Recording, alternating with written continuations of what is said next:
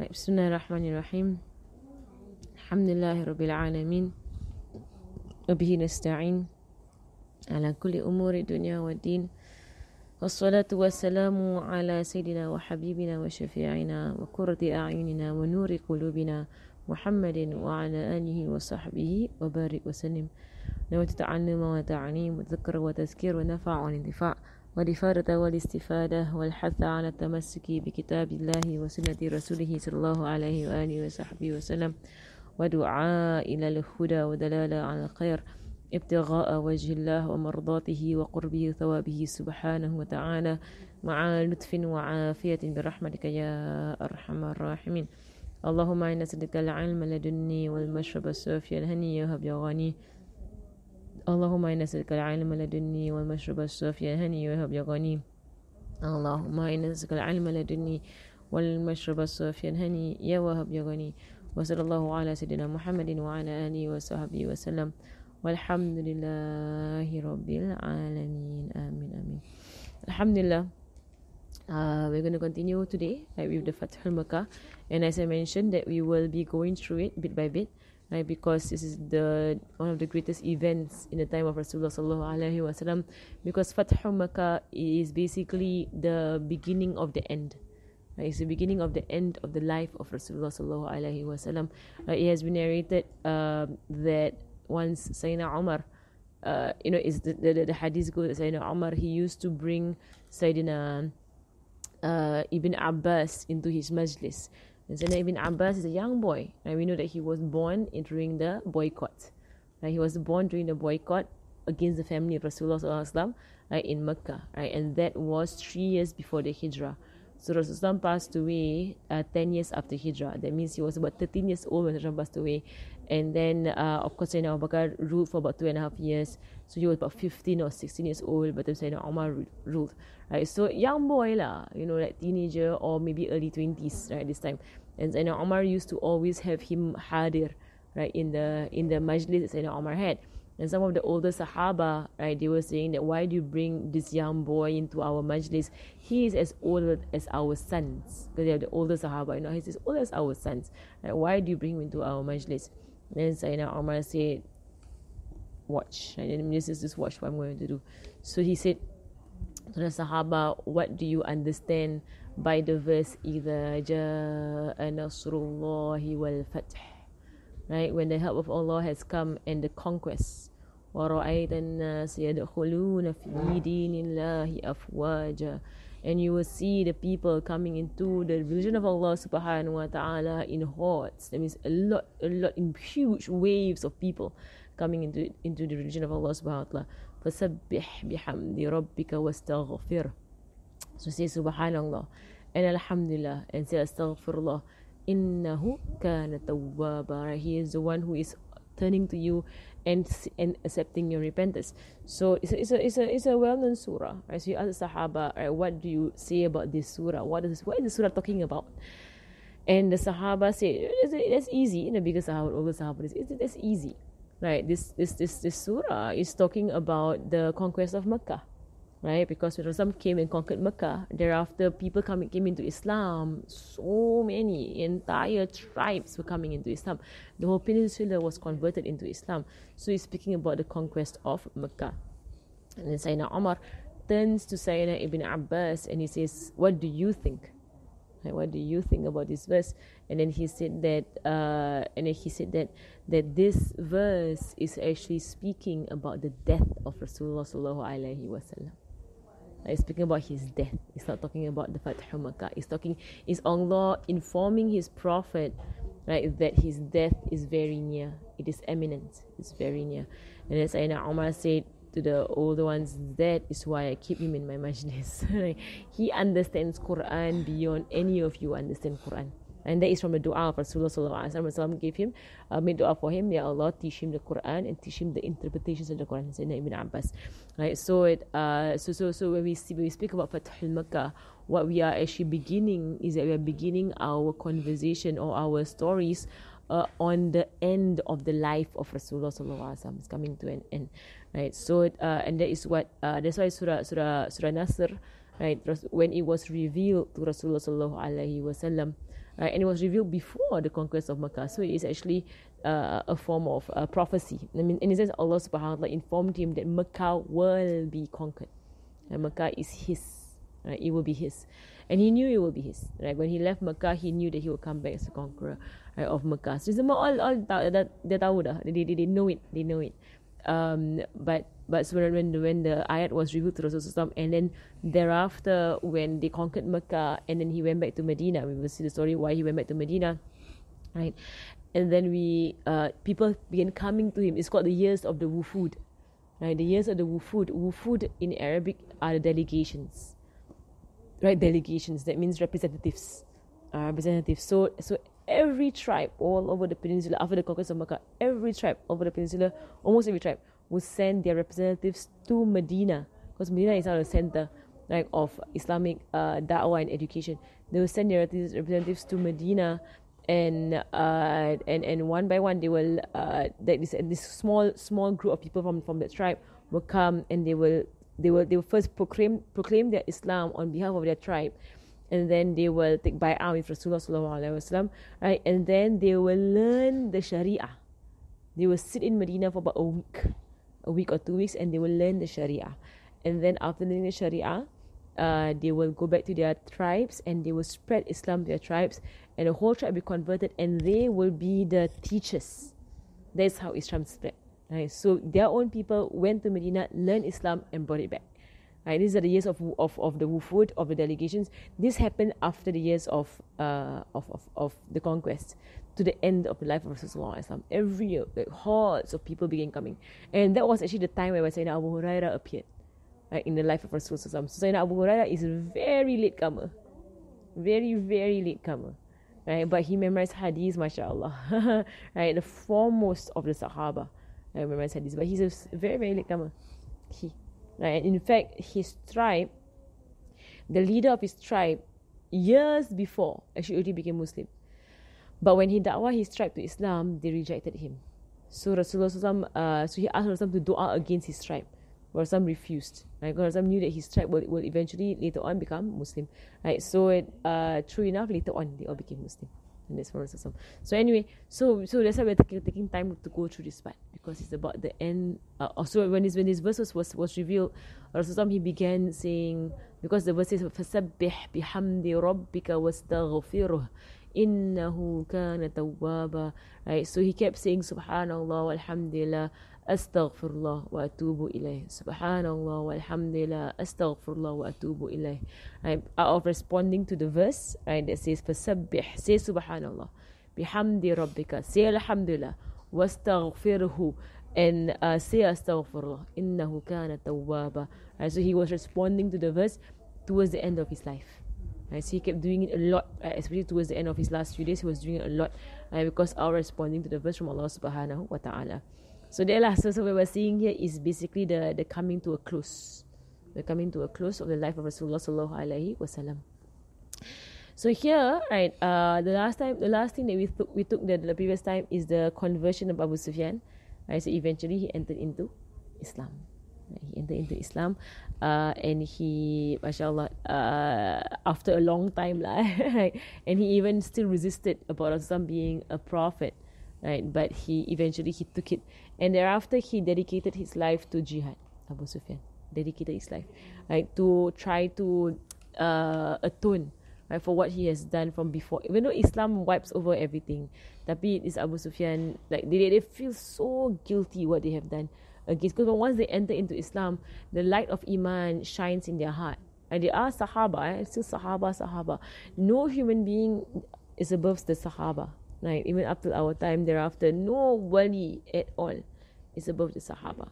Sahaba top notch. Right? After prophets, right, you have the Sahaba. And among the Sahaba also there are this ranking.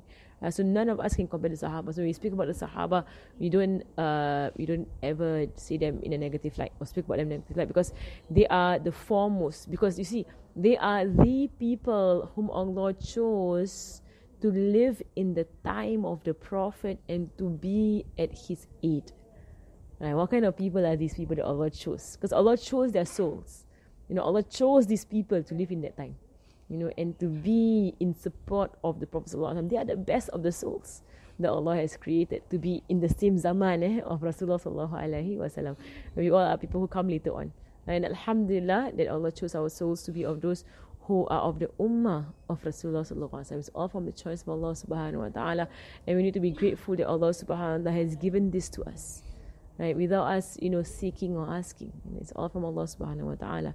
So here we see that Rasulullah sallallahu alaihi wasallam leaves Mar al-Zahran from Makkah. So he actually took camp, right, at this place called Mar al-Zahran, and he ordered Al-Abbas, right, to hold back Abu Sufyan at the mouth of the valley at the mountain pass, so that he could see the soldiers of Allah subhanahu wa ta'ala as they passed by.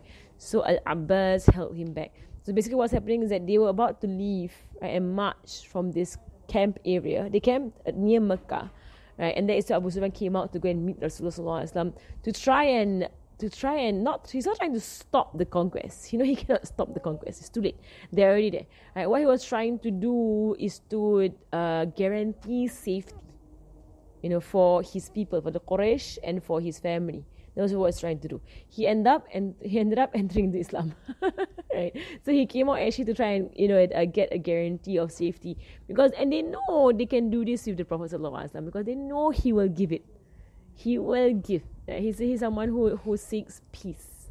So they know, which kind of enemy thinks that, knowing they are going to be conquered, there is no way around it, it's confirmed conquered, can actually have the boldness to go out to the leader of the enemy and say to them, can you conquer peacefully?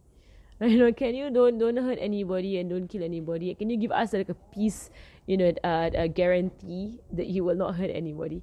So the very fact that he can do that is because he was so confident the Prophet Islam will do it.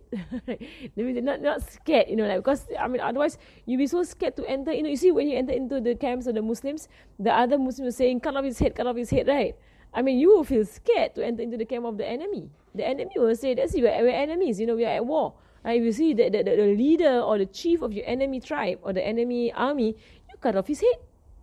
Right? So Sayyidina Umar was like, this is Abu Sufyan, enemy of God. Right? So luckily, when he entered on his trip, he went to Sayyidina Abbas, can you just, take me under your protection? If they see me, they're going to kill me. Right? And so Sayyidina Abbas took him. Right? Sayyidina Abbas also was in a sense, he was covetous of the iman of Abu Sufyan. And he was hoping that Sayyidina Abu Sufyan would become a believer. And Sayyidina Abbas pun, Masya Allah, he was, Sayyidina Abbas, if you read the biographies of all the Sahaba, Sayyidina Abbas, the uncle of Rasulullah sallallahu alaihi wasallam, he is toweringly tall. He said he's so tall, like they say he's about between 2 to 3 meters tall. Tall. Sayyidina Abbas, this is how they describe him. Tall, very tall man. He walked towering, over everybody. But the beauty of it is that in the Shama'il, but when he walks with Rasulullah, he will always seem shorter. It's a miracle. Nobody can walk with Rasulullah and they seem taller than him. Nobody. But when you look at him, he does not look exceedingly tall. He looks normal. But when he talks with people, you will see, macam nobody is taller than him. It's a miracle. If you look in Shama'il, you will see in the Shama'il. It's a miracle of Rasulullah that nobody ever goes over him. But he is normal in build. He's average. He's not too tall, not too short. Average in build. Average in also in his size. So he's not skinny, right? Nor is he overweight, right? Nor is he bulky, right, in his muscles, right? But he's lean. That's the description of Rasulullah. Lean. He said his chest and his stomach is flat. So the chest did not protrude over the stomach, like some men, they have too much muscle, their chest protrude over the stomach, right? And nor did the stomach protrude over the chest, like some men when they have too much fat over their belly. Right? But Rasulullah was described to be his entire life, he was described to be lean, right? Lean. And mashallah, learn Shama'il. Shama'il is very beautiful. If you've never learned Shama'il, go and learn Shama'il. Because you see he says his hair from his belly button, this thin line of hair up his chest here, and then sikit. There's a bit of hair. Right? And they say there's hair on his arms, right? And he has manly, firm arms, strong arms. But not the rippling muscle kind. So Not too much, not too little. Just nice. So not bulky, macam like all the urat semua keluar, right? All the veins coming out, everything. No, not like that. But just a nice, like a manly arm, like a manly muscle arm, but not like rippling, that kind of thing. But the strength of 40 men. Strength of 40 men. So mashallah, when you learn Shama'il,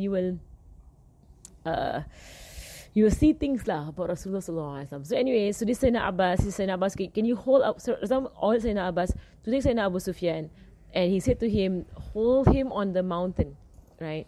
And let him watch the Muslim army march through, right? All of these things is for Rasulullah sallallahu alaihi wasallam is doing this. In a way,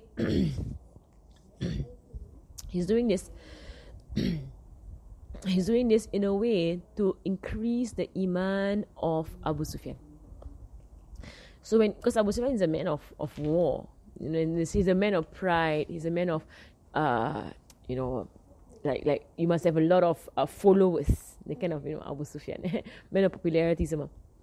Right, so someone was doing this display in Abu Sufyan to show how many people under the Muslim army. Tengok look at this. So it will enter into his heart, right, that this is the truth. Because he does turn to Sayyidina Abbas and says, the and I mentioned this before last week, right, that the affair of your nephew has grown so great. Or he said, the kingdom of your nephew has grown so great. And Sayyidina Abbas said, it is not kingdom, Abu Sufyan. It's prophethood. Right? It's not kingship. Kingship is not like this. This is complete and utter obedience. Full, complete, unquestioning obedience. That's not kingship. That's prophethood. It's different. Kingship is different. Kingship is the paid army. That's what kings do. Right? They have an entire employed army. Prophets are different. When you have people coming in, it's all a voluntary army. It's not paid. Right? And they would do whatever it takes, right, in support of their prophet. It's different.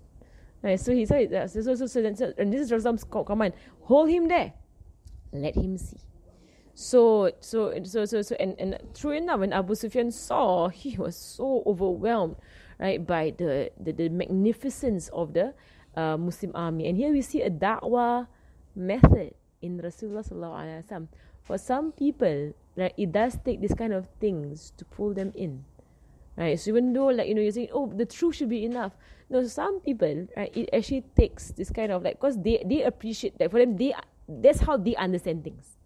They understand things like, if you have a lot of followers, or if you have a lot of, people under you, okay, then they understand that, oh, you are someone who is, trustworthy, or you're somebody who is real, like, you're legit, like, you're legitimate, you're a real prophet. That's how he sees it, Abu Sufyan. So understand that is how he sees things.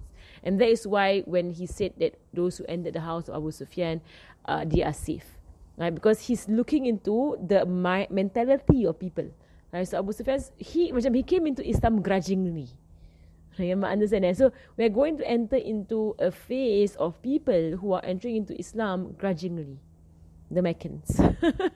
Before this, you had those who entered into Islam fully sincere with a lot of difficulty. That's the first group, the Meccans in the early part of Islam. Then you had a second group of those that are coming into Islam in a whole group, and the people of Medina. They enter into Islam fully believing and fully ikhlas, but easily. It was not difficult. Right? Not like the first people in Makkah. They are second, right? But they enter Islam when it was easy. Amongst them are those who enter into Islam but without sincerity. Right? Munafiq. Right? The munafiq, they enter into Islam, but it's outward, it's not inward. Right? So they are basically the wolves. Right? You call them wolves in sheepskin. Right? They're pretending to be like the sheep, but they're wolves, right, in the ranks of the Muslims. These are enemies. Right? Now we're coming into a situation of a people who are entering into Islam reluctantly somewhat. Right? Or but they're not faking it. They're not. It's just that it has come to a point whereby there's no other option. There's not an option. Right? They're seeing it, they can't even deny it any further that is the truth. But because they spent all these years fighting it, right, that that they are called mu'allifatul qulub, mu'allifa qulubihim, right? That means they are the people who they call it the mu'allaf, right? The mu'allaf. Actually, no. The mu'allaf, what it actually means is that the mu'allaf, now they use the word mu'allaf for convert, right? But actually, the mu'allaf, the word in Arabic, allafa, means to unite, right? So the mu'allaf is the one that you are trying to appeal to their heart, right? To unite their heart together with the believers. That's the mu'allaf. That's why the mu'allaf can give zakat. You can give to the mu'allaf zakat. Why? Because they're not there. You know, they're considering, so they need like an extra push to come in. So they're not like the one who's like, you know, eager coming in, running to Rasulullah sallallahu alaihi wasallam. Ya Rasulullah, I believe.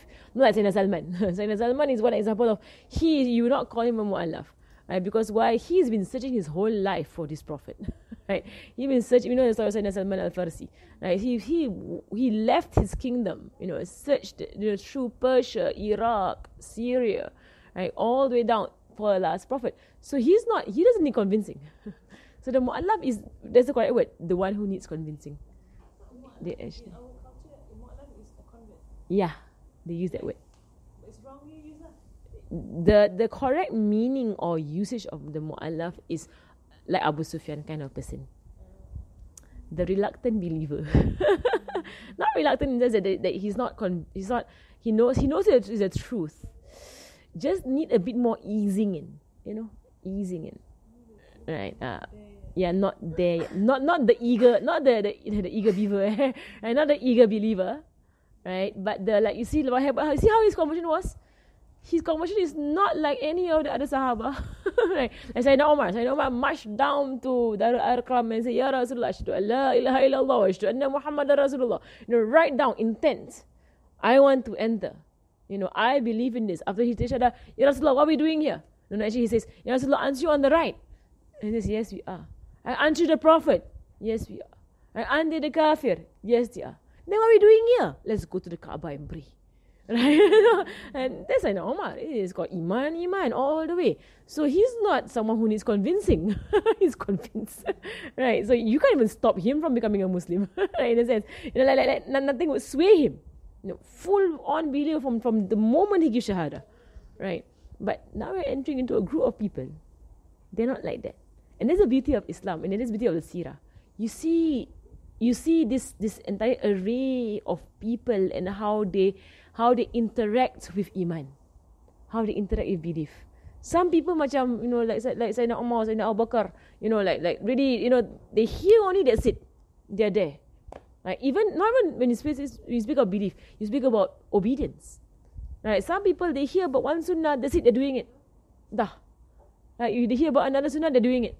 They hear about some zikr, they do it. Right? Straight away. They don't need convincing. they just hear one time and they do it. You know, some of us, we are just like on the Abu Sufyan side. Right? Need incentives. You know, need to be told what's in it for you. Right? You hear it so many times about the fadilat of, you know, or the virtue of praying night prayers. So you hear the virtue of praying subuh 2 rakats morning. I mean, the sunnah subuh. You hear this, you hear all kinds of things. Right? But just and you know it's true. Right? You're not doubting it. Right? But it's just it's called the berat. It's so heavy. You're in the Abu Sufyan category. You're that category. Not the Sayyidina Umar, Sayyidina Abu Bakar category. Where they hear one time, dah buat. Like, done. And we actually find that the old generation, like my grandmother, like that. My mother, the same thing. The day I was watching her pray her tahajjud, I was like, subhanallah. You know, my mother tahajjud since she was a teenager. Tak lepas. I've never, ever, she never lepas the tahajjud. Ever. So it's this kind of thing lah, that some people, they just one time and they're doing it. Dah. You don't have to convince them. Some people, you have to keep talking and talking. Then what do you call them? Like the ones that convert easily, the eager believers. The believers. Just believers. Yeah. There was. Mu'alaf by right, but now they use the term freely to mean all converts. But in fact, I heard who is this? If I'm not wrong, who was it? One of the Mashayikh of the West. And he himself is a convert, so he can say it. He was like, those of you who've been Muslim for a good 5 years, you're no longer converts, okay? You're Muslims. Stop calling yourself converts. Like, I mean, you're a convert for 3 days. He said, thereafter, you're a believer. Like, sampai bila you want to be called a convert? Until when you want to be called a convert? If you're a 15-year-old Muslim, like Shamsa, he became Muslim longer than I've been alive. So, I mean, and when he became Muslim at 18, he went right into studying Islam. That's why his iman is like that. Right? I mean, so how many of us Muslims, born Muslims, until 30 years old, 40 years old, still, not learning our religion very well. So when we are born Muslims, we're not any, I mean, the convert, sometimes say, oh, mashallah, they convert. And look at him. He's so mashallah, mashallah, mashallah. But you check, he already 20 years convert. Right? 20 years convert and studying secret knowledge for 20 years. Of course he's like that. Right? But of course not to say like, oh, that's why we all like this. Right? No lah. I mean, it's not an excuse, right? But in a sense that I have heard Kaipaho's lecturer, because he is a convert in himself. That's why when I heard him say it, I was like, okay, nasib baik dia convert. Because I mean, it's a good thing he's a convert. Because if he was a born Muslim, he says these kind of things, the converts would be like, who are you to say these kind of things? I mean, the kind of thing like how if you're a man and you speak about what women should be doing, right? People say, oh, you're a man. What do you know? Right? But if you are a woman and you speak about what women should be doing, right, women take it better, right? Right. Same thing. If you're a convert, or I mean, if you converted, a convert, you converted, right? And then you say, oh, yeah, you converts. You all already 1 year Muslim. You're not convert anymore. Okay? Right. In fact, he said he gave, I can't remember how much he gave, or 3 days or something like that, or maximum 1 month. Maximum 1 month. Right. You're not a convert anymore. You're a Muslim. You're a believer. Stop calling yourself converts. Right. But when I heard him say that, I was like, okay, it's a good thing he's a convert. He can say that. Because we won't say it, right? I mean, because you are born Muslim, you won't say these kind of things. Right? But he did say, like, how long you we call a convert? How long? Right? So the one macam, like, you don't call Sayyidina Umar a convert. Do you? No, you don't. You don't call Sayyidina Abu Bakr. All the Sahabas were converts. All of them. But from day one, they were strong on the Sharia. Tapi Abu Sufyan, he's that. So I'm pulling the parallel, right? Not just on iman, but also on ibadah. Right? There's two sides. We're going to put a parallel on that. Right? So I mentioned 4 groups of people when it came into Islam, right? And we're going to extrapolate that to ourselves, come into ibadah. Right? Or obedience to Allah subhanahu wa ta'ala. Right? So you have the eager beavers, you call them, right? The ones who they sami'na wa ata'na people. Right? They hear and that's it. They are there. Right? They hear about the virtue of praying subuh in the masjid every morning. They don't let go. One morning tu tak lepas. Every morning they are there, right there. Right? They hear about Jemaah prayer. They hear about they hear only, that's it. They hear about siwak. Everywhere you see they got siwak. Right? Straight away they will do it. There are those people. That's the first group. Right? And then the second group, we have and those are people, especially if they are struggling, but they still do it. It's the highest level. The second group, the Medinan people, right, whereby everybody's doing it. So it becomes very easy to do it. Right? So the second group of people is that, like for example, you live in a hostel. Everybody's waking up for tahajjud. Everybody's praying their sunnah prayers. Everybody within Maghrib and Isha read Quran. Everybody got siwak. Everybody, that's the Medina situation. Right? Whereby, because the flow is there, to resist the flow is even more difficult. To actually resist the flow. Right? So it's more difficult. So they just go with the flow. Right? And they get reward also lah. But these people, like once the flow is not there, and then to stand on your own, and to make your own flow and go move your own boat, right? That one is not all will do it. Very few This is not number one. Number one is you're rowing your own boat. You're rowing your own boat against the current. Against the current. The number two is that there's a full current pushing you by. Right? And then the number three is the hypocrite. Yeah. Number three is the hypocrite. Number three is the one whereby they do it to show off. So they only do it in front of people. They only do it in front of people to show off. That's number three. That is the third type of ibadah lah. The type of people who do ibadah. So when there are people there, right? Oh, even though no one is doing it, they will do all the sunnahs to show off. But when they are by themselves in their houses, even the wajib also don't do. Right? And the Rasulullah says that the most difficult prayer on the munafiq is subuh and isha. Most difficult is very scary, right? Because a lot of Muslims in our time find subuh and isha very difficult. The most difficult prayers to do. Right? In Rasulullah's time, it was said to be the most difficult prayer because for the munafiq, for the hypocrites, because nobody sees who's in the mosque. It's dark. You can't tell who came to the mosque. So because of that, the munafiq don't come. They only come in Zuhur and Asar prayer. Because can see who's at the mosque. So when they can be seen, they come. When they can't be seen, they don't come. That's the munafiq. Right? In our time, subuh and the hadith still stands, but it is nifaq that is not nifaq haqiqi. And nifaq haqiqi is real nifaq, whereby inside they are really disbelievers. They don't actually believe and they know it, but they are just faking Islam on the outside. In our time, munafiq is more of the traits of munafiq, but not munafiq really. So believers, Muslims, right, and they do believe on the inside. They do. They're not kafir, right? But they behave like munafiq. And we know there's such a thing as behavioral munafiq. You have the real munafiq and you have the behavioral munafiq. Because some said that, whosoever, and as the hadith, whosoever has one of these three traits, then they have a traits of munafiq. And they have a traits of hypocrisy. And that is whenever they speak, they lie. Right? There's a few hadiths actually they speak about it. Some say 5, some say 3.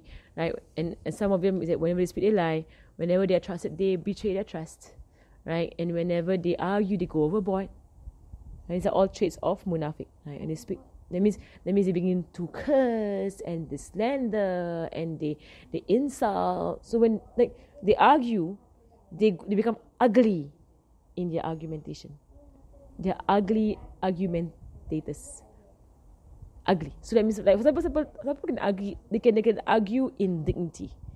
So say, if I don't agree with something, I say, no, that's not right. And I say, my view is this. And then you say, no, but I see it this way. And I say, well, that's not the way I see it. So it's a adult conversation. We're having a civil, mature conversation. Like the munafiq, when people begin to argue with them, they begin to say, hey, you stupid or what? They kind of think like, sorry, but they kind of think that munafik do. They start using names, insults. Can't you think? Like, hey, you so dense, Hey, you so, like, alamak, no wonder you fail your this one. No, and they got, like, things that not even nothing to do with the argument, they bring in. Out of nowhere. And you're like, why are you insulting me? Just argue civilly. Can we argue civilly? You don't have to insult me.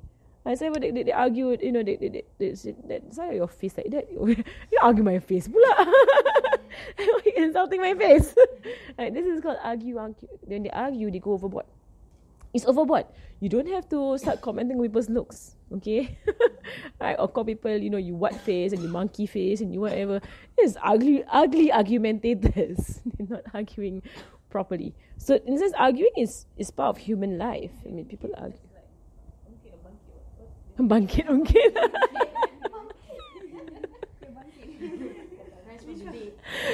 Yes, speak Malay sama Faiza. Speak Malay sama. They bring down the past is ungkit, right? Ungkit, yeah. Okay, never mind. So that one is Oh, that one haram. That is in the Quran. That's also part of That's in the Quran. Allah says in the Quran that to give a good word means to be kind to people, to be nice to people. In the Quran, is better than to give sedekah that will be followed up by hurtful words. And these hurtful words actually refer to the ungkit thing. So that means if someone came to you to ask for sedekah or help, financial help whatsoever, right? And if you're not able to give, right, it's better that you just give them a kind words and say, may Allah help you out in your finances. But I'm so sorry, I cannot afford right now. I myself am tight, with financially whatsoever. You can say, but do it nicely if you have to reject them, right? And Allah says in the Quran, that is better than you actually giving them sedekah, that every time you see them say, tak kerja kan, see, are you working, right, when are you going to pay me back? You're very lazy. See, I keep having to lend money to you. Okay, that's why you see how these kind of people, when they lend money, they're very mean. They give money, they give sedekah and whatever, but they're very mean about it. And they keep, it's called ungkit lah. Remind. And then also use it to verbally abuse other people. Right? Especially to the poor. Call you lazy. Right? If I were you, and that kind of thing, like kind of bad mouth. This is in the Quran. That is better to be nice with your tongue. So anyway, these are all traits of the munafiq. That in our time, while there are still maybe real munafiq, but in our time it's more behavioral munafiq, right? And behavioral munafiq are those who do acts of obedience to show. It's all for show. So while the hadith that I mentioned just now, I'm going back to here, but this is all called Sunnah Mawaqif, right? Sunnah Mawaqif basically had sirah, and then you pull out all the lessons. Because we're right at Abu Sufyan's part, so we have completed the types of people who enter into Islam. And this helps us in understanding our own selves. Are we Abu Sufyans? Are we the Meccans in the early part of Islam? Are we the Medinans that we need crowd ibadah, right, to start doing ibadah? Right? Are we na'uzubillah the munafiq who only when people praise then you do? Only when you stand out then you do. Right? Are we going to be that? Right? So for us to analyze the different types of people who enter into Islam and how they are handled. So are we the Abu Sufyan whereby, you really need so much encouragement. You really need to see this. You really need, incentives. You really need someone to keep talking to you and showing you and whatsoever. And if there's nobody in your life who's influencing you, you fall back, you relapse. Like in a sense, where do we stand? So anyway, I was finished that part, but then I go back to here. So the munafiq, that is by behavior, right? The hadith still stands that Isha and Subuh are the most difficult for them. Right? Why? Not because of trying to show off, but because of sleep. Isha and Subuh is the point of nafsu is the strongest. Nafsu of sleep is the strongest. But actually, you know what? Just to be honest to ourselves, if you're wasting time on Facebook, right? You can stay up. I mean, someone is wasting time on Facebook. They can stay up until late at night, wasting time on Facebook. And we know people do that. They watch soccer games. They watch videos. They watch movies. They watch, or even worse, they watch all this kind of like serial drama. The what? Netflix. They watch all this like Korean drama series, one after another. Each one of them 1 hour or something, and I have no idea what. So in a sense, you see what it is, right? Right. That if you want to pray Isha, then pray Isha. And then pray Sunat Isha 2 raka'ats. And some said in a hadith, right, and you can find it in the Book of Assistance, those who pray 4 raka'ats after Isha is as if they have stood the night praying Laylatul Qadr. The hadith. Like in Book of Assistance, those who pray 4 raka'ats after Isha, not counting the Ba'diyah. It means 4 more. So that is the after Isha. There is the one whereby you have the Hifzul Iman. Right, I mentioned before. Right, is equals to praying Laylatul Qadr. Every night after Isha 4. Sayyidina Aisha said there are some, when he goes out to pray Isha, he will not come back until he prays the 4. And the 4, what do you niyat? Niyat witir. He prayed 4 straight. 4 straight. He did it. Sayyidina Aisha would say that he will pray the 4 before he comes back into the house. This 4 can niyat witir. Because witir maximum 11. So we did maximum 11. So if you're already used to doing 3 kan, maybe for example. So if you do the 4 in front, so altogether you have now 7. 7 witir, masya-Allah. And if you more hardworking, you can do 4 more, become 11. Right, that one can do later tahajud No, witir can do maximum 11. The 4 is remind us that one rakaat. Can? So 5. Yes, 5. Can. I'm trying to encourage you to do 11, you encourage you to do 5. I just said 7 and I said nak promote to 11. You nak discount to 5. Okay.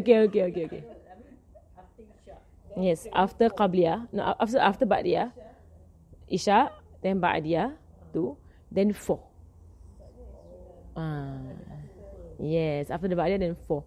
Right, so, but it's a sunnah prayer, so you can even sit down and pray, whatsoever lah, right, if you want. That one, actually, if I take my book of assistance, I can give you the hadith. It's from the book of assistance. It's found in there. Right, 4 raka'ats after Isha. Right, it's equals to standing the night in Lailatul Qadr. Right, so you see this kind of thing. Okay, who are the eager beavers? Right, doing or not tonight? And start and never stop, can I not? Right, or are we the Abu Sufyans? Okay, next week who do I give you present? That kind of this is the child lah. If you do, I give you present.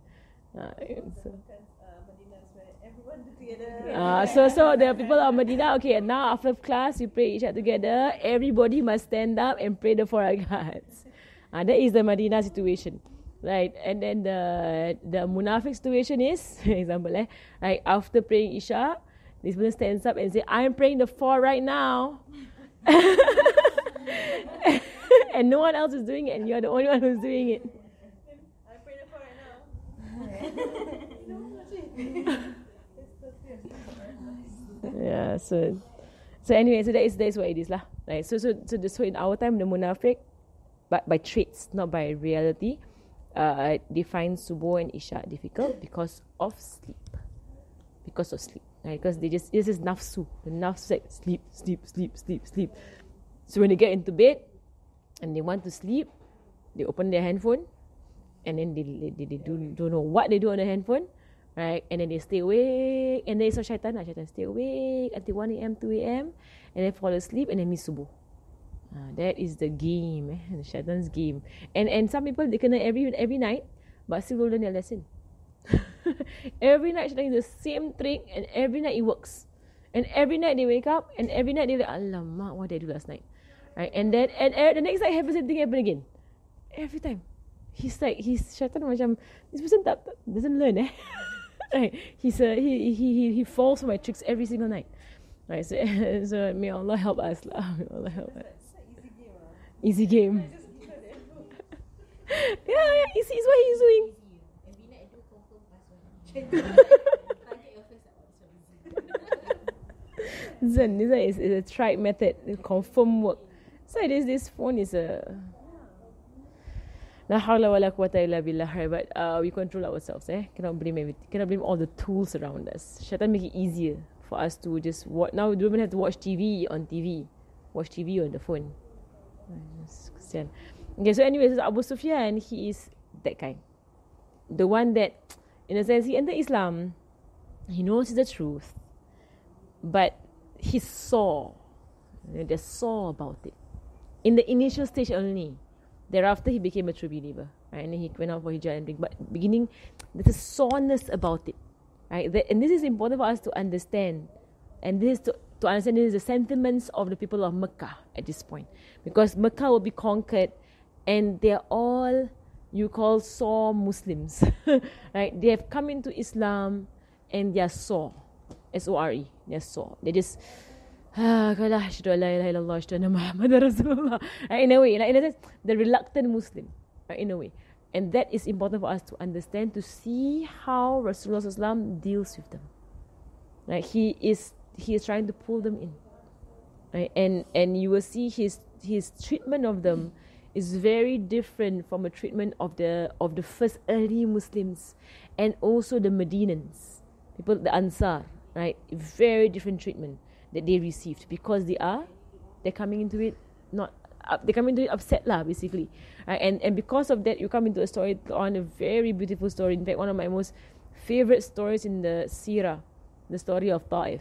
It brings you the story of Taif, right? The story of Taif thereafter about the amazing khutbah that Rasulullah gave the Ansar, right? Because there was a clash, right? And there was displeasure from the Ansar as to something that Prophet ﷺ did, right? There was a displeasure, right? And for us to understand the stance that Rasulullah has taken, right, in this situation, right? And that's why also sometimes like even as parents or as teachers, that sometimes when we, like, for example, if let's say a child, right, or a student, right, is the Abu Bakr kind like, or the Sayyidina Umar kind, whereby they're always on the ball, they're always doing their prayers, they're always this, they're always that, like they are self-motivated on their ibadah, and the parent or the teacher sees that the other child or the other student needs a bit more incentive. It's quite the berat one lah, the heavy one. There's a bit more incentive, there's a bit more encouragement, a bit more push. So the parent, in employing the way of Rasulullah sallallahu alaihi wasallam, gives this other child presents. Buys things, like give chocolate, give present and whatsoever. Right? The first child will see that, hey, why you give my brother all these things? You never give me when I was his age. Right? So he has to understand that you are the Sayyidina Abu Bakr kind of people. You're self-motivated. Your brother is like the Abu Sufyan kind of people, right? Must give chocolate and then start to do their work, then start to do their ibadat, right? Only when I praise him, then he starts to do his prayers, right? But he will get to where you will get, right? Inshallah. But you, mashallah, Allah gives you from the very beginning, and that's actually exactly what happened thereafter. You wouldn't see it on. And someone will give to the Meccans a lot of wealth. That's where they get that you can give to those whose hearts need reconciliation. That's called the mu'allaf, right? Their hearts, they have been conquered. They're sore, they're upset, they're hurt, because they've been fighting the Muslims for so long, and now they're conquered by a walkthrough, by a walkover. They're hurt, right? But so they're reluctant Muslims. Right, so when the Muslims won huge amount of wealth from other wars near Makkah thereafter, Rasulullah gave huge portions to Abu Sufyan, huge portions to each of these people who are fresh Muslims, fresh, and he left nothing for the Ansar and the Muhajirin, hardly anything, and that actually spurred out displeasure on their end. But that one was also by the whisperings of the munafiq. So the munafiq amongst the Ansar began to whisper, look at this. Look at this. He now and this is how the munafiq voice, is their voice. He now conquers Makkah. He's back with his people. So the munafiq is whispering amongst, we're going to go into story. It's one of my most favorite stories. The munafiq says they're whispering amongst the Medinans, and they're whispering all these things, amongst the true believers. So they're affecting the true believers. So you see, look at it. He has now conquered Makkah, and now has all this wealth, and he's giving it to the Meccans, not to us. Us people from Medina who help him. He didn't give us anything. He gave, and who are having su'uzan on? The Prophet sallallahu alaihi wasallam. They're having bad opinion of the Prophet, but it's the munafiq who are doing it. They were whispering. And the true believers amongst the Medinans, they got upset because these whisperings affected them. And it was not that they were upset because they are Sahaba, understand, hold them in high regard. They were not upset because, like, all of this, wealth went to the Meccans. They were upset because they saw it was a form of favoritism, that he will always love his people more than them. So they were being, like it's how you see a child, like the older brother and the younger brother, right? If the mother gives chocolate to the younger brother, the older brother got money to go and buy his own chocolate. It's not about the chocolate. It's about the mother prefers my younger brother. My mother always gives him stuff. My mother, in a sense, my mother's love for him is more. That's the problem, right? That was why they got upset. Right? So it's not about like the older brother does secondary school or JC, or university, right? He had his own money. He couldn't care less to buy his own Kit Kat. Right? I mean, the small brother in primary school trying to pray for the get Kit Kat, happy. Like to him, it's more of like, like my mother. always favor him, always give him present, always, when I was teacher, I didn't get anything. That kind of thing. So it's more of the jealousy or the displeasure is not because of the wealth, the dunyawi thing. It's not the dunyawi thing. Is that this means that he loves his people. He's a Meccan. He's from Makkah. They have conquered Makkah. And very obviously, he favored his own people over us. They saw it that way. They didn't see that what he was trying to do, what he was trying to do was trying to reconcile their hearts. Because he knows that the way to the Meccans is by wealth. You give them money, you give them wealth, you it's called comforting them. You pujuk sikit, right? You comfort them, right? In them coming into Islam, because they came in reluctantly. See how wise Rasulullah is. He's very well aware. This latest batch of Muslims are not at all like the earlier batches. And they're not the same. They need work. They already entered into Islam. They already said the Shahada, but they need work. Their iman is not there yet, and they need things to pull their iman. So that's why you see this story about Abu Sufyan, or something to Sayyidina Abbas, make him watch, bring him up to the mountain. It's not that someone wants to show off, and parade the Muslims. No, it's for Abu Sufyan's heart. Abu Sufyan, he's a kind. If he sees a huge army, he's bought over. You can, in a sense, like, he's sold, like, in a way, he's sold. Like, this is correct. He has to see it. That is his mentality, like that. This is called prophetic wisdom. That's how Rasulullah does things. Right? He sees how people are, their background, what appeals to them, right? What will get them, how they can be sold, like, in a way, be convinced. And then he does that with them. This one, I can't wait to get into the story of Taif. It's such a beautiful story. And even how Rasulullah handled the Sahaba, the Ansar, after he actually caught wind of what was happening. And he got very upset actually when he heard that the Ansar were having, it's Su'uzwan. He's having a bad opinion. Right? By seeing that, it's favoritism. Because for them also, they got even more upset that the whispers went to, he loves his people more than you. Right? The munafiq, they will whisper these kind of things.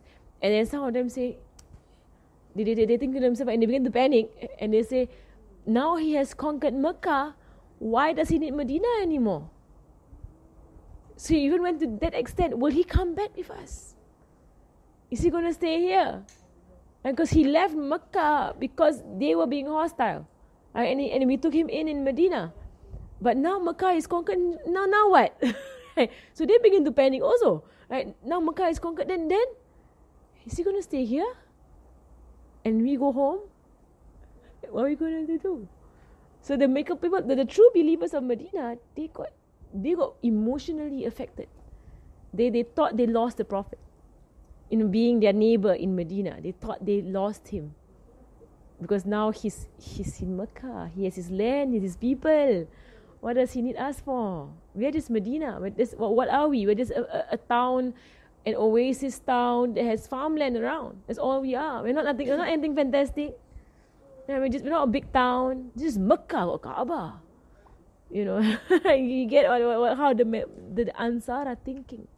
So it broke their heart. It really broke their heart with what they were seeing that Rasulullah was doing. But we will go into the story. It's a very emotional story, Rasulullah and the Ansar. Right? But it shows his love for the Ansar. We will go into the story, inshallah. Okay, alhamdulillah. It's 9:35. I can continue a bit more if you all don't mind. But you want to go home late? Not yet. Sorry, Tabuk itu Anya.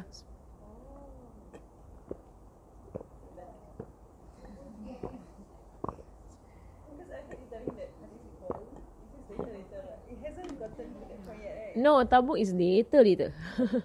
Tabuk is really later on. It's not at this point. Right.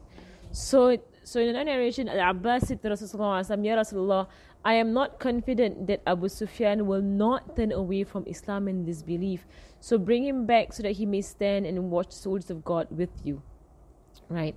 So it was narrated Sayyidina Abbas was the one who said to Rasulullah, I think Abu Sufyan is shaky. So it's important. Shaky means shaky in his iman. iman not strong.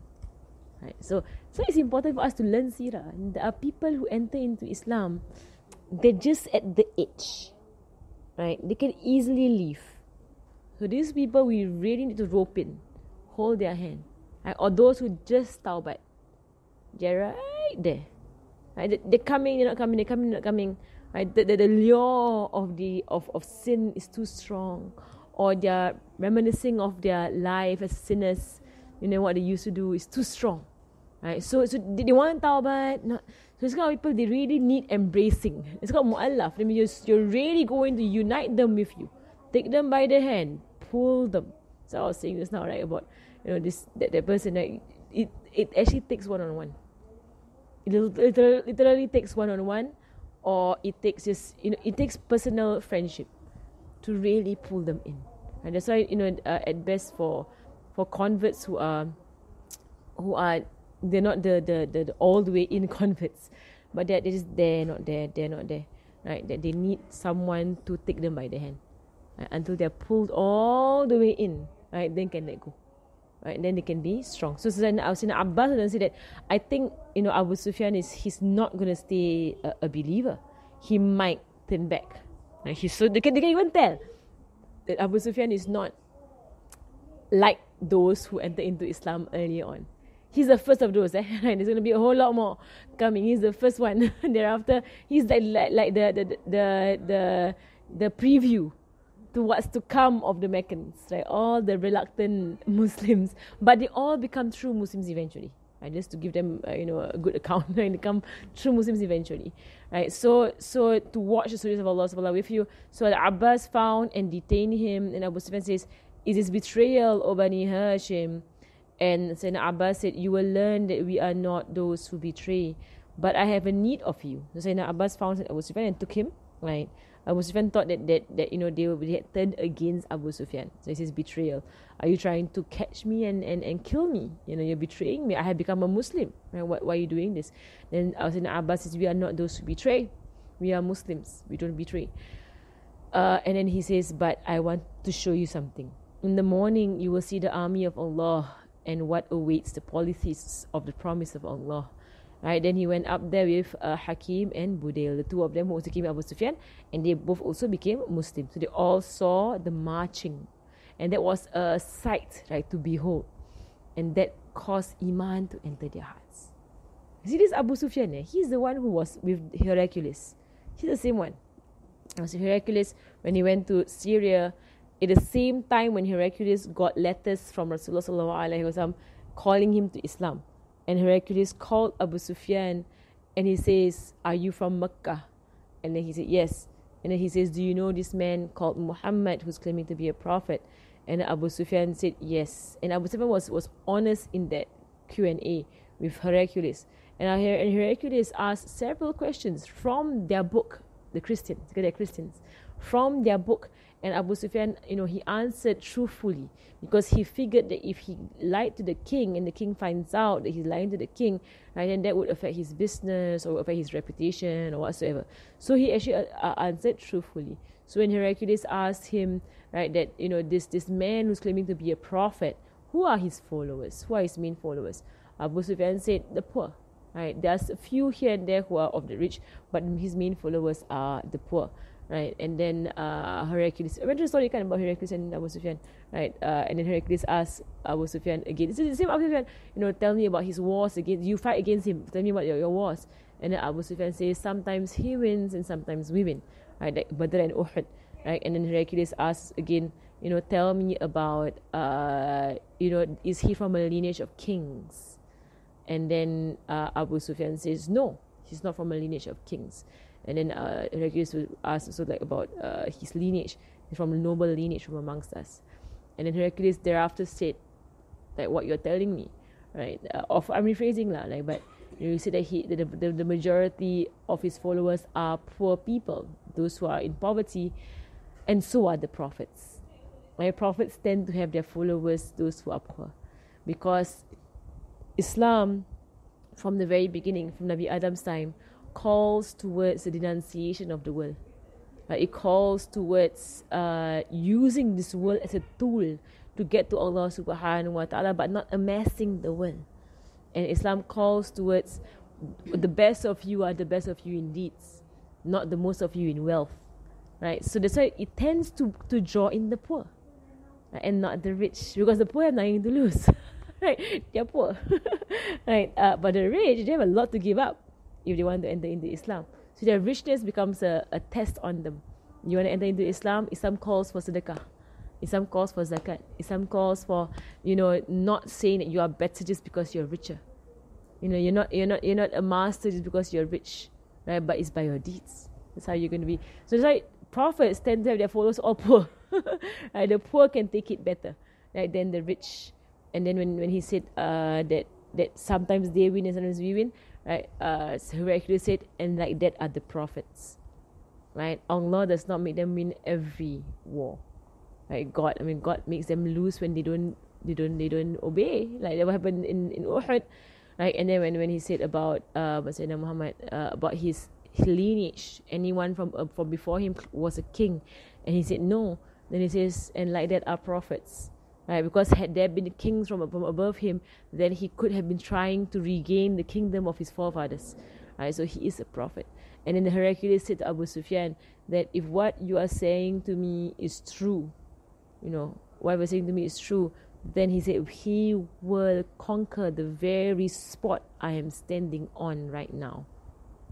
Heraclius said that. So Heraclius knows Rasulullah is a prophet. And Abu Sufyan, who's witnessing this entire thing, and there's nobody there at all except for him and Heraclius. He's seeing this. This is years before this, years before. Right? So Abu Sufyan, all these things happened to him. Didn't become Muslim. Abu Sufyan. So now Abu Sufyan, may Allah have mercy on his soul. Now be pleased with him. Here he becomes Muslim. But why? Macam that you will say, dead end. There's no way out now.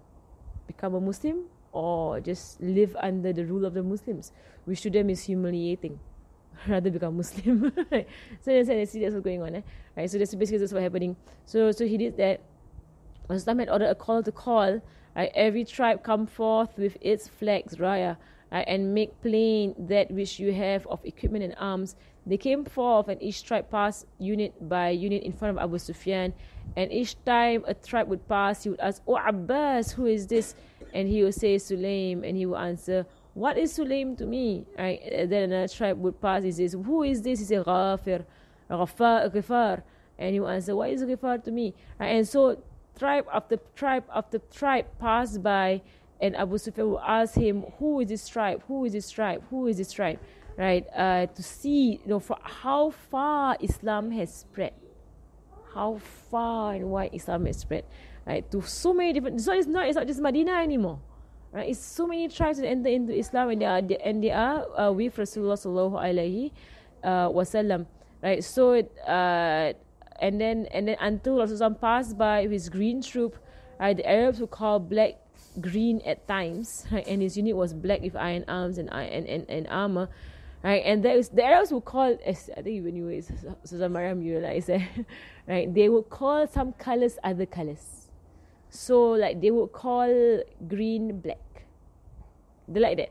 Is the way they are. So when Susan Mariam was saying, she said that she wanted red bread, khubz ahmar. I knew that she meant brown. Right, so they were all like when they were all serving her, and they were like, "What's red bread?" Because she was saying khubz ahmar. That ahmar means red in Arabic. So they were like asking, "What's red bread? What's red bread?" Like this, she means brown. And that's how they speak. They just speak that way. Like they use a color. So when, like, if you've seen like some of the description of the Sahaba, they will say his face was blue. He had a blue complexion. They say azraq. They will actually say azraq for the skin of the man. They're not talking about blue. They're talking about this color, reddish brown. Not blue. So you must learn it with a teacher. So you know that, how come his Sahaba is blue? He's not blue. But they tend to do that, the Arabs. So they will do that. They tend to, but you have to sit with them long enough to know what color means what. And they will call things. So a colour is never a colour, that colour. No, it is sometimes that color. But if it sounds weird, right, like red bread, apa ni red bread?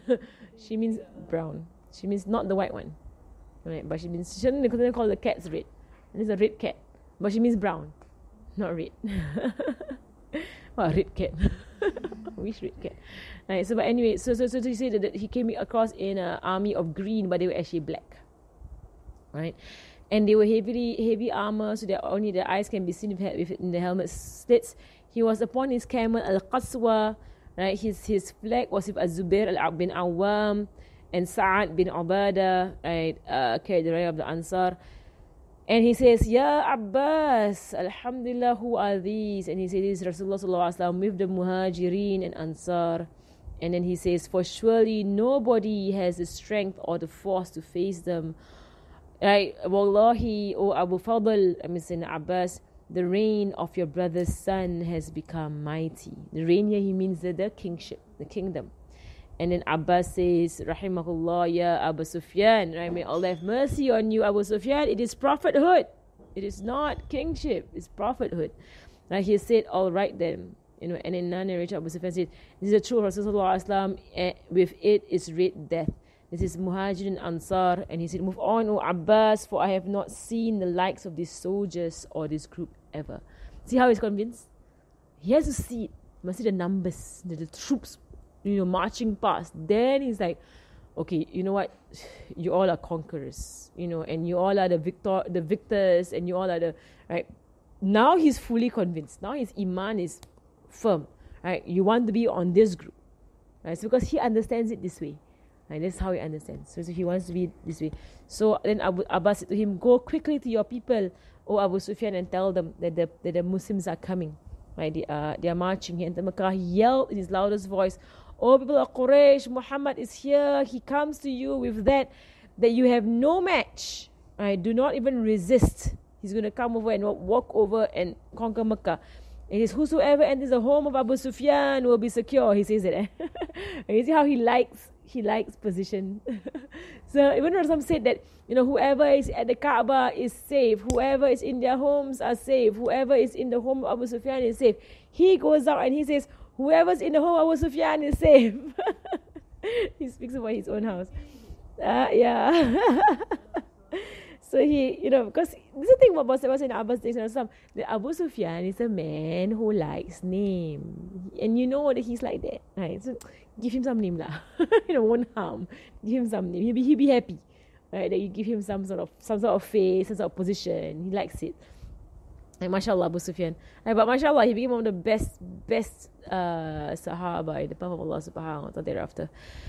Right, his wife Hind bin Utbah, and Hind bin Utbah, we know her because she's the one who ordered the killing of Sayyidina Hamza, right, by Wahshi. She also becomes a Sahabiya, right? So even though she bit into the liver of Sayyidina Hamza, right, and some say it's because she bit into the liver of Sayyidina Hamza that some of his iman entered into her, and then she became a Muslim. Some say lah, Allahu Alam, right? But because she did what she did, so she seized him by the mustache. Severe, not bit our mustache. Seized him by the mustache. She pulled him. Hind, Sayyidina Hind, she is this kind of woman that you would say, like they wear the pants lah in the family. That kind of saying. They wear the pants, right? Meaning that between them and their husband, they call the shots. She's that kind, Hind. She's that kind. To the point her father said that if Hind was a woman, she would be the leader of Makkah already. If Hind was a man, she would be the leader of Makkah already. Because of how she's so fierce of a woman, right? This Hind. That she who pulls your husband by his mustache? Hind, right? I wasn't even there. I mean, if you have to think about the mustache, shows the kind of woman that she is. And Abu Sufyan allows it. I wasn't born another one. My husband would be very upset if I did that. I suppose my mother says, kill this good for nothing obese one. She calls her husband good for nothing obese one. Unsightly is he as a people's scout.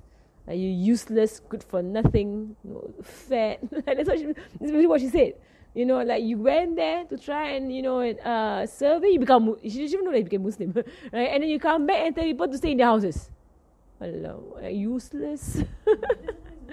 No. Yeah. No, he's a Muslim. Oh, she knew at this point, right? And then and it said that she took him by the beard and called out, "Oh, people of Ghalib, kill this old fool," her husband. Right? She's talking about him. Will you not fight and defend out yourselves in your land? Right? So she's screaming at him, her husband, like, "What's wrong with you? Not fighting? You coward! You this, you that." And the name callings are coming out. And he said to you, "Woe to you! Woe to you! No. Be warned, O Hind. Truth has come, so be quiet and enter your home. I swear by God, if you do not accept Islam, you will be killed." Right? He said that to Hind. And he turned to his people saying, you know, "Woe to you, let not what she said give you false vanity." That means don't give you false hopes. Right? Don't dream lah, dah lah. It's done. It's finished. We cannot fight anymore. It's finished. Right? They are conquering. Nobody can fight them. It's going to be a walkover. Right? And for truly what has come to you is what you have no ability to stand against. Whoever enters the home of Abu Sufyan is safe. And again, cute lah Abu Sufyan, mashallah. Right? They said, "May God fight you." Right? And this, you see, are they entering into Islam willingly? It's just happened. The very next moment, they are Muslims. They just had this huge argument. You know, fight them. You useless lah. You what? They're fighting each other. And then Rasul comes in, and they're all Muslim. So they can tell what the kind of Muslims they are. They're defeated lah. They're defeated. So okay lah. Asyhadu an la ilaha illallah, asyhadu anna Muhammadar Rasulullah. You know, that kind. Right? So Rasulullah has to do work to really pull them in. Because they're there. That's why when they fight, people who are going to fight Makkah, they came out to fight with the Muslims. They fled. A lot of them fled. Because the iman not there yet. Right? They came out to fight Rasulullah, but then and also in the Quran that when you all went out after the conquest of Makkah, you went out to Hunain, to Ta'if, and your numbers amazed you, but didn't benefit you in any way. You know, most of them ran away when they began to lose. Because why? They're not like the first few 313 at Badr. Not like those people. Those people, one of them is better than 70 of these people. You know, that one of the Sahaba, you know, the strong kind, right? So, which is why those that fled and those that stayed were actually those who actually stayed in Badr and Uhud. The same ones. And they were the ones who actually stayed put. But Abu Sufyan was one of those who stayed put also. He stayed put and he fought. Because his iman was strengthened from before. Right? So they began arguing back and forth. They said, "May God fight you. What good is your home to protect all of us?" And he said, "And whoever enters his home and closes his door is safe." Now he says, "Whoever enters the masjid is safe." So people will scatter into their homes into the masjid. And because they're like, "How are everybody going to go into your house?" Okay. And he also said that who is in his house and who's in the masjid is safe. Right? Go. Right? So and they go, and Rasul is now going to march into Makkah. So mashallah, the lessons from Sirah, it's all called lessons from Sirah that we learn. And we will see the way Rasul will deal with these people. So alhamdulillah, we're coming to our fourth type of people entering into Islam. And thereafter, there's a fifth type. After this, one more type of people entering into Islam. That's during the wufud years, right? And that we will see the problems with that kind after the death of Rasulullah sallallahu alaihi wasallam. At the point of his death, you're going to see the problem with that, and then how Sayyidina Abu Bakr clamped down on what was happening with these people, the people who entered into Islam, but they didn't see Rasulullah sallallahu alaihi wasallam nor spend time with him. Right? But they entered because the whole tribe entered. That kind of thing lah. Right? They are not like the Medina people. So the Medina people, they saw Rasulullah SAW and they lived amongst him. Right? So they're not the same. Later on we will talk about this group of people also. All of this, as you can see very clearly, application in our zaman. Right? Direct application. Same aja. Right? So subhanallah. Okay, no questions? Any questions? Sirah. After the Sahaba, yes. So those who saw Rasulullah sallallahu alaihi wasallam, they're called Sahaba. Those who saw the Sahaba are called the Tabi'in. Those who saw the tabi'in are called tabi'in tabi'in. We are ummah. We are the ummah of Rasulullah sallallahu alaihi wasallam. So we are not tabi, we are tabi, all the way down. Right? But of course, we do see people who have seen people, all the way up to Rasulullah sallallahu alaihi wasallam. And that is like, especially you see the Ahlul Bayt, you see the Habaib, you see the Mashayikh, right? And that is what sanad is about. Sanad is basically because you take knowledge from a teacher. That also gives the affirmation that you saw the teacher. Right? So if a sanad for a hadith, or Quran sanad, that means you saw someone who saw someone. It means, or read with someone who read with someone who read with someone, all the way back to Rasulullah sallallahu alaihi wasallam, all the way back to Jibril, to Allah subhanahu wa ta'ala. That's why Quran sanad, you will see that when they give a sanad kan, if you can take it, Commercy Club or whatsoever, you will see the sanad going back to Muhammad sallallahu alaihi wasallam ila Jibril, ani Jibril anillahi ta'ala, from Allah subhanahu wa ta'ala. That is Quran sanad. All the way sampai Allah subhanahu wa ta'ala. You have that sanad. Right? And that all means, so we see at who saw Rasulullah sallallahu alaihi wasallam. So you see that the Habaib, they're all descendants. So of course they saw, because they saw their fathers, they saw their mothers, and they saw. Right, until Rasulullah sallallahu alaihi wasallam. Macam, we saw all these ulama in dekat Facebook tu. We see all this. Macam Habib.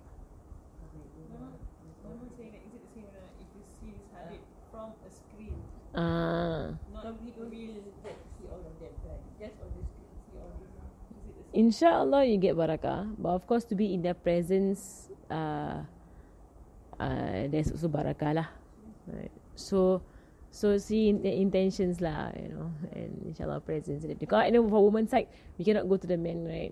So we just see everything on the screen. So we niat that inshallah that we get the barakah, we get the blessings, inshallah. But we get to see all the women. Alright, okay, we'll stop there. Sallallahu alaihi wasallam. Right, apologize again for being so late.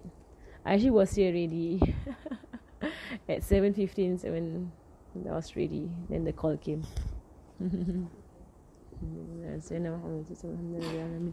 الفاتحة أن الله يرزقنا علما نافع وعمل خالص معبوس حسن التعليم دلالة على الهدى ويسر به قلب النبي محمد صلى الله عليه وسلم والرحم علينا ومشايخنا وزوج الحق علينا وإلى حضرة النبي محمد صلى الله عليه وسلم. الفاتحة.